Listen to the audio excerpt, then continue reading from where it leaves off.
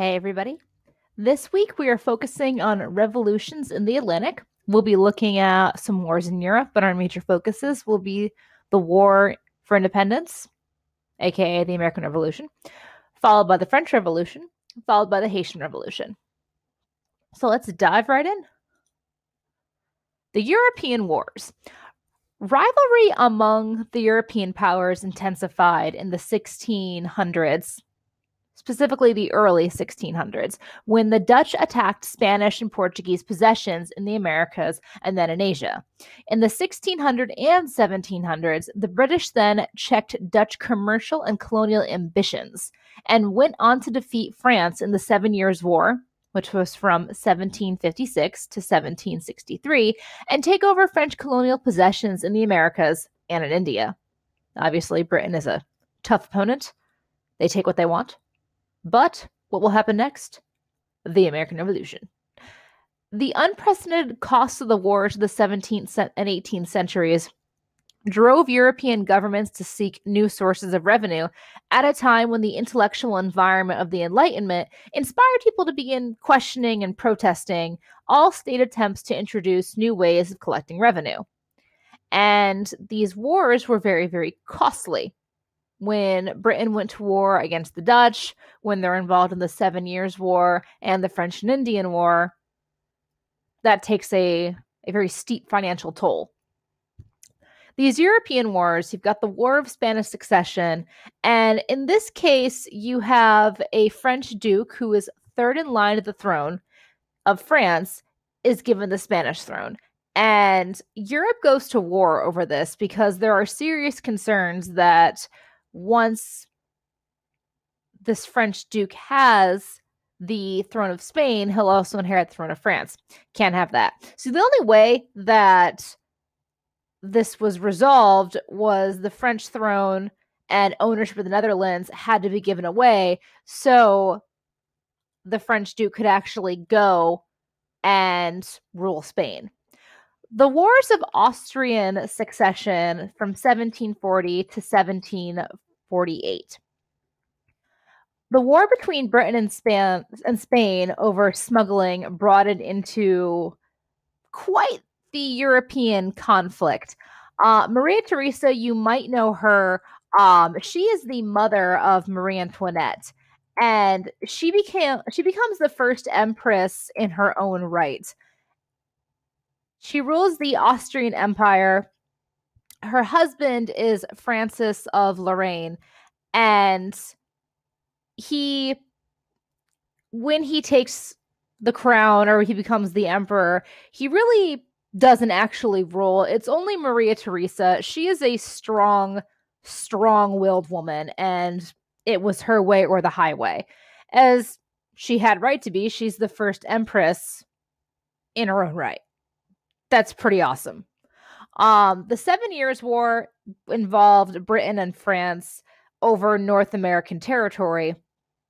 In the Americas, it's called the French and Indian War, but what you also had going on during the 7 Years' War were European powers fighting. And one of the most influential wars is obviously the War of Spanish Succession, having a French ruler, this French duke, he is Philip of Anjou. Having him give up those rights to the French throne is kind of a big deal. I'm just saying. All right, so the Enlightenment and the Old Order, Part 1. Enlightenment thinkers sought to apply the methods and questions of the scientific revolution to the study of human society.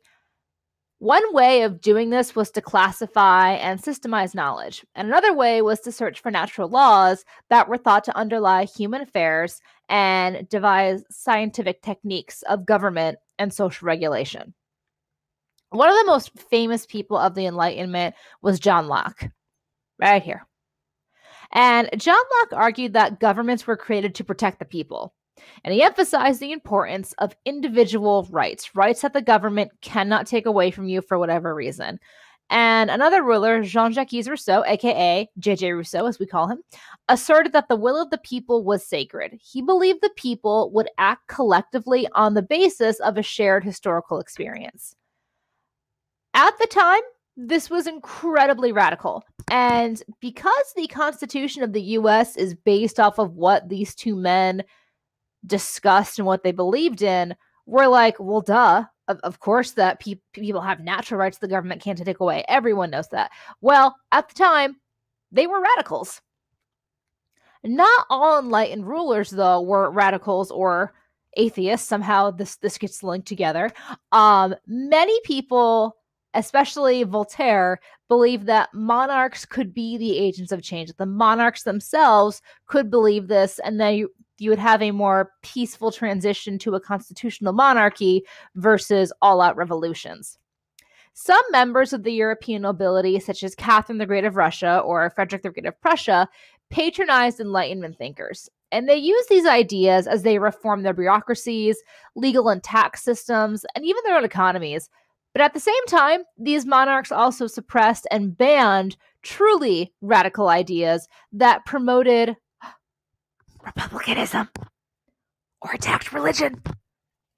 However, too many channels and means of communication remained open to permit any real or lasting suppression of ideas.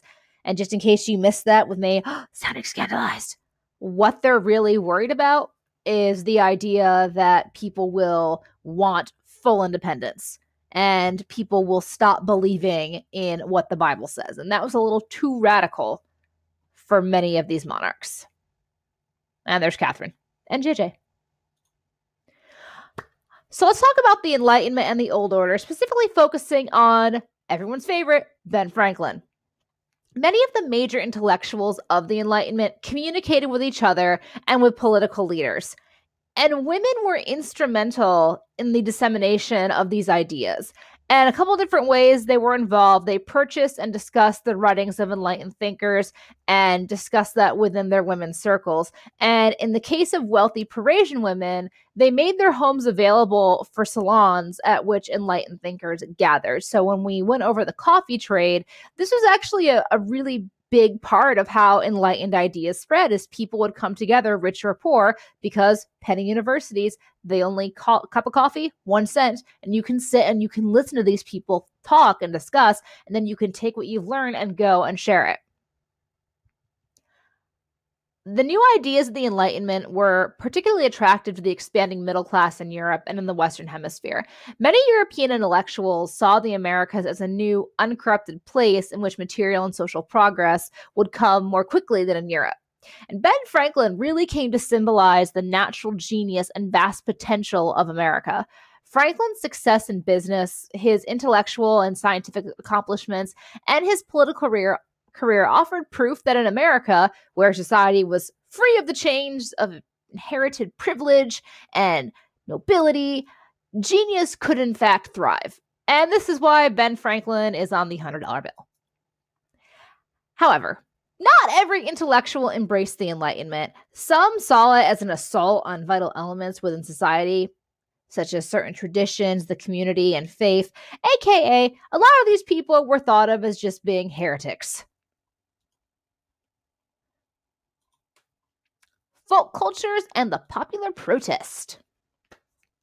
Most people in Western society didn't share in the ideas of the Enlightenment. Common people remained loyal to cultural values grounded in the pre-industrial past. And these cultural values prescribed a set of traditionally accepted mutual rights and obligations that connected people to their rulers. When you're dependent on someone for your actual safety, and in exchange you give them labor, you give them wares, crops, and whatnot, it's a bit hard to leave that mindset when you've got that mutual dependent relationship. When 18th century monarchs tried to increase their authority and to centralize power by introducing more efficient systems of tax collection and public administration, the people regarded these changes as violations of a sacred custom, and sometimes began expressing their outrage in rather violent protests. Such protests aimed to restore custom and precedent, but not to actually achieve revolutionary change. Obviously, that's not going to work, though, when people engage in violent protest. You're not doing it to, keep things or going back or keep it the way it is, generally people do that for change, and that's how it was treated, and that's what the reaction was, as people are doing this for change. Rationalist Enlightenment reformers also sparked popular opposition when they sought to replace popular festivals within rational civic rituals. Alliteration is not my friend today. Spontaneous popular uprisings had revolutionary potential only when they coincided with conflicts within the elite. So, some famous folks you should know of the American Revolution, because that's where we're heading to next. You've got Joseph Brant, Ben Franklin, Charles Cornwallis, the man who needs no introduction and no name. And this idea right here, this is what we call Romanticism, guys. Washington crossing the Delaware. You might want to write that down, Romanticism, which is an artistic movement that's really taking the everyday notion and making it more ideal. It's making it seem really what it's not. And let me tell you a little story. Washington, first of all, they're crossing the Delaware at night. Just throwing that out there for you. But Washington was not standing in the little tiny boat, because if he did that, A, he could have fallen out. B, he could have tipped the boat over. As the song goes, don't rock the boat, baby, rock the boat, don't tip the boat over. Because that's probably what would have happened. And also, nobody's going to raise the American flag and hold it up super, super high, because A, nothing says, here I am, like waving a banner in the distance. Also, I can guarantee you everybody was probably competing on who got to row next. It's cold. It's dark. It's winter. You want to stay warm. But anyway, moving on. How did the war actually even start? Well, the British victory over the French in the 7 Years' War and the French and Indian War increased tensions between the British and North American colonists. British authorities decided that the colonists had to pay for their own defense, and more colonists complained and then tried to boycott British authorities. Well, this leads to more problems, because after the British victory, the government faced two problems in its North American colonies. A, the danger of war with the Amerindians as colonists pushed west of the Appalachians, and the need to raise more taxes from the colonists to pay for the increasing costs of colonial administration and defense. The British attempted to impose new taxes or to prevent further westward settlement, and this provoked protests within the colonies. In the Great Lakes region, the British policies undermined the Amerindian economy and provoked a series of Amerindian raids on settled areas of Pennsylvania and Virginia.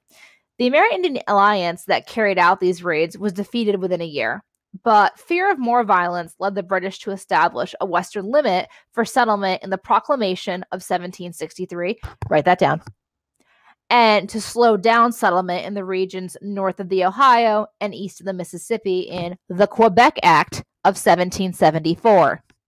You should know that too, just saying. The British government tried to raise new revenue from the Amerindian colonies through a series of fiscal reforms and new taxes, including a number of new commercial regulations, such as the Stamp Act of 1765, as well as other taxes and duties that would continue. And in response to these actions, the colonists, who were quite accustomed to substantial political autonomy on fiscal matters, organized boycotts of British goods, they staged violent protests, and they attacked British officials. Now, guys, here's the thing I want you to remember. The colonists are accustomed to certain substantial political autonomy, especially when it comes to fiscal matters. And this is going to be a really big difference between North American colonies and when South American countries gained their independence from Spain and Portugal, is the North American colonists had experience in smaller governments, be they local town governments or what would be the modern day states, some kind of economic system. The countries in South America were not permitted to do that at all by the European powers. And once they gain independence, they are going to have a lot of issues because they've never been able to do this. So that's a huge difference. Relations would continue to worsen between the American colonists and the British authorities because the Boston Massacre of 1770 killed 5 civilians. And I know you guys might be thinking, ooh, 5 people. That's not really a massacre. But at the time period, it was. You have to think about the kind of weapons that are involved, the number of people who were attending. It was a huge deal. You also had the issue of the British government granting the East India Company a monopoly on the import of tea to the colonies. When colonists in Boston responded to the monopoly by dumping tea into the Boston Harbor, the British actually closed the port of Boston and put administration of Boston in the hands of a general. So what we have over here, protests of the Stamp Act, the Boston Tea Party, and then who would be a loyalist or perhaps even a tea merchant being tarred and feathered. So what we have here are territorial claims of the 13 colonies, as well as other British territory. So you guys already know this. You've seen it before. You'll also notice some battles that are popping up, British and American victories. Mostly right along here. Very nice, very nice. All right. So moving along, the course of revolution. Colonial governing bodies disposed British governors and established a continental congress that printed currency and organized an army. Ideological support for independence was given by the rhetoric of thousands of street corner speakers. Also, a very famous man, Thomas Paine, had a pamphlet called Common Sense, as well as the Declaration of Independence. Now, I'm going to destroy the dream for you here. So, we celebrate the 4th of July, Independence Day, because that's the day that the Declaration of Independence was signed. That is not actually correct. So, the Declaration of Independence was signed between July 4th and August 2nd. We celebrate Independence Day on the 4th because that would be the day that John Hancock actually signed his signature. So, it's really more of John Hancock Day. But it took quite a bit of time to convince everyone to sign it. It also took quite a bit of time to get everyone there to sign it. There's a really great book. I've got it if you want to read it. It is called Lies My Teacher Told Me. Check it out, guys. Busts all the awesome myths for you. Moving on. The British sent a military force to pacify the colonists. Now, here's the thing, guys. Britain did not want to go to war with the colonists for a couple of reasons. One, it was expensive. But two, the British soldiers themselves didn't want to partake because they still viewed the colonists as fellow Brits. Even though they were not living in Great Britain, they still viewed them as fellow countrymen. How the War of Revolution starts out, the British forces won most of the battles, but it was unable to control the countryside, and the British were also unable to achieve a compromise of a political solution to the problem in the colonies. Amerindians served as allies to both sides. The Mohawk leader, Joseph Brant, led one of the most effective forces in support of the British, and when the war was over, he and his followers fled to Canada. France entered the war as an ally of the U.S. in 1778, and they gave crucial assistance to the American forces, including naval support that enabled Washington to defeat Cornwallis at Yorktown. And that was a huge battle, huge victory. Following this defeat, the British negotiators signed the Treaty of Paris, 1783, giving unconditional independence to the former colonies. After independence, each of the former colonies drafted written constitutions that were submitted to the voters for approval. The Articles of Confederation served as a constitution for the U.S. during and after the Revolutionary War. In May of 1787, a constitutional convention began to write a new constitution because, in all honesty, Articles of Confederation just wasn't working.